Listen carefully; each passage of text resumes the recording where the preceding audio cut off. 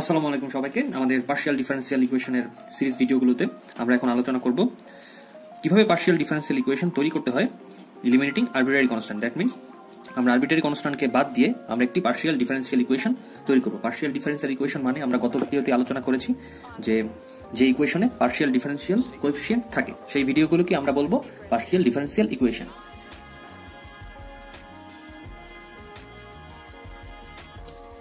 তো আমাদের ম্যাথটা সলভ করা শুরু করা যাক।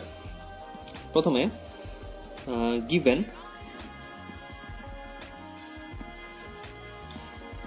z equal ax square plus bxy plus cy square, আমরা এটাকে ইকুয়েশন 1 হিসাবে ধরে নিলাম। তো প্রথমে আমাদের কাজ কি, প্রথমে আমরা x এর সাপেক্ষে ডিফারেন্সিয়েশন করব। ওকে,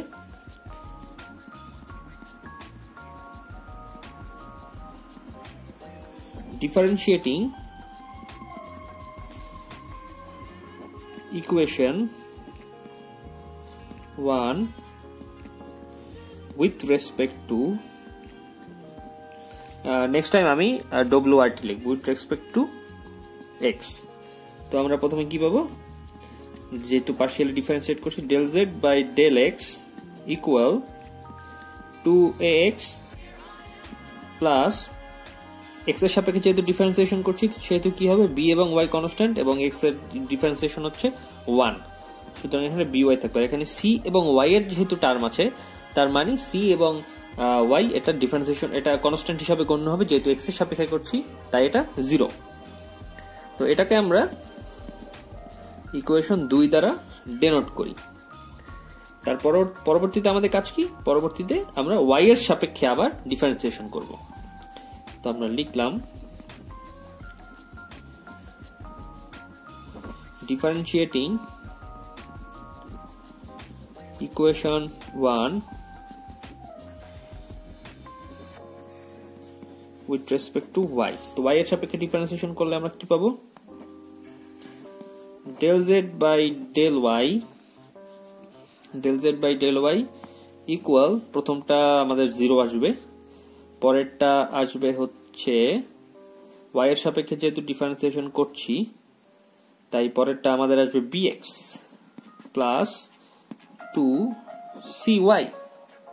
ওকে, তো এটাকে আমরা 3 নাম্বার ইকুয়েশন হিসাবে ডেনোট করলাম। এখন আমি একবার যেহেতু ডিফারেন্সিয়েশন করেছি, একবার ডিফারেন্সিয়েশন করার পরেও আমি দেখছি যে আমার আরবিট্রারি কনস্ট্যান্ট যেগুলো আছে a এবং b এবং এখানে c এগুলো এখনো রিমুভ হয়নি। তো সেক্ষেত্রে আমরা কি করতে পারি, সেক্ষেত্রে আমরা আবার ডিফারেন্সিয়েশন করতে পারি। তো আমরা চেষ্টা করি, আমরা যদি ভাবি যে আমরা যদি ইকুয়েশন 2 কে x এর সাপেক্ষে ডিফারেন্সিয়েশন করি তাহলে কিন্তু b টা অমিট হয়ে যাবে।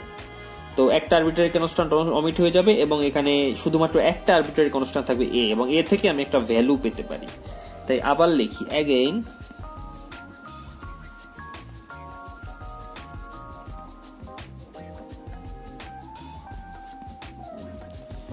differentiating,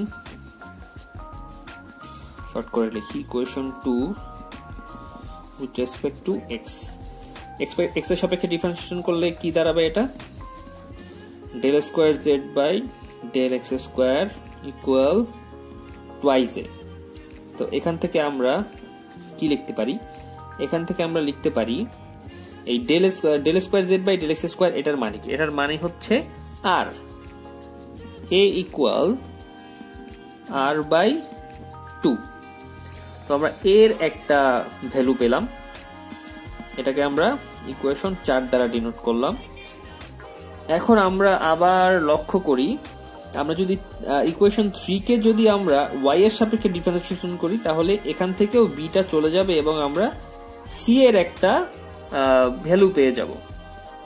তো c এর ভ্যালু যদি আমরা পেয়ে যাই সেক্ষেত্রে পরবর্তীতে আমরা c এর ভ্যালু পেলে আমরা b এর ভ্যালুও পেয়ে যাব এবং তারপর আমরা ইকুয়েশনে a b এবং c এর মানটা বসিয়ে দিতে পারবো।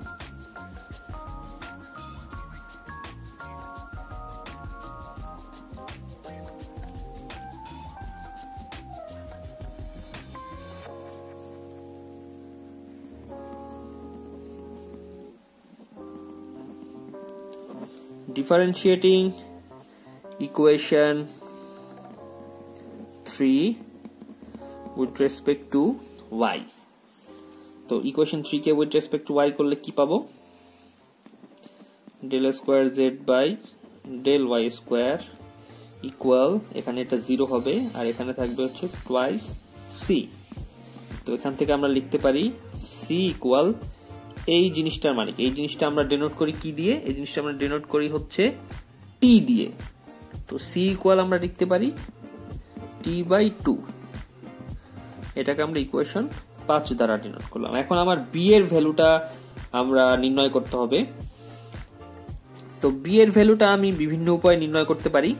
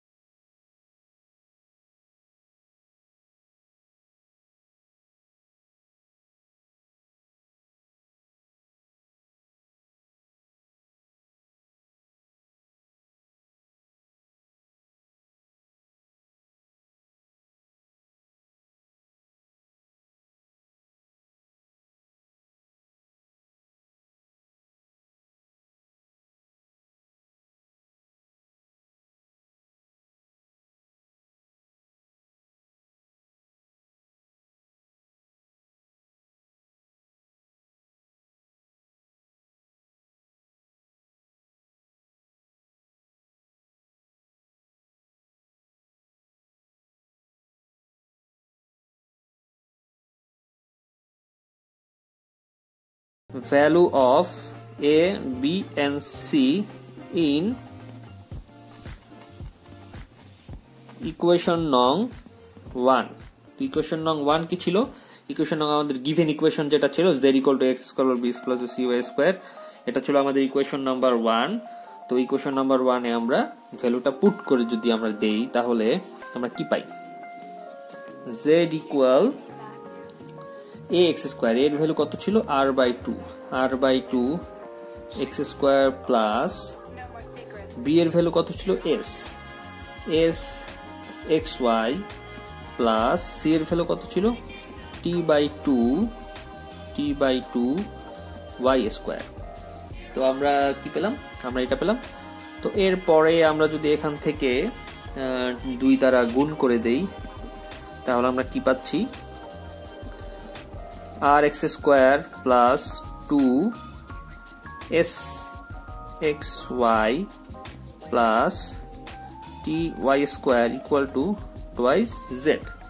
তো এটাই হচ্ছে আমাদের required partial differential equation. So প্রথমে আমরা আবার একটু রিক্যাপিচুলেট করি। প্রথমে আমরা ইকুয়েশনটা যে দেয়া থাকবে আমরা প্রথমে x এর সাপেক্ষে ডিফারেন্সিয়েশন করব, তারপরে আবার y এর সাপেক্ষে ডিফারেন্সিয়েশন করব। যদি আমরা এই দুই ইকুয়েশন থেকে একটা রিলেশন বের করতে পারি যে এই দুই ইকুয়েশনের মাধ্যমে সাবস্টিটিউশন বা যে কোনো ভাবে গুণ ভাগ যোগ বিয়োগ করে আমাদের আরবিট্রারি কনস্ট্যান্ট গুলো বাদ দেওয়া যাবে, তাহলে আমরা সেটা করতে পারি। যদি সেটা না হয় তাহলে আমরা তাকে আবার ডিফারেন্সিয়েশন করব। আবার ডিফারেন্সিয়েশন করার পরে আমরা আবার এখান থেকে আরবিট্রারি কনস্ট্যান্ট গুলোর ভ্যালু বের করে নিব। বের করে আমরা প্রথম যে আমাদের গিভেন ইকুয়েশন ছিল সেখানে আমরা পুট করে দিব। তো এই ছিল আজকের মতো। সাথে থাকবেন। ধন্যবাদ সবাইকে।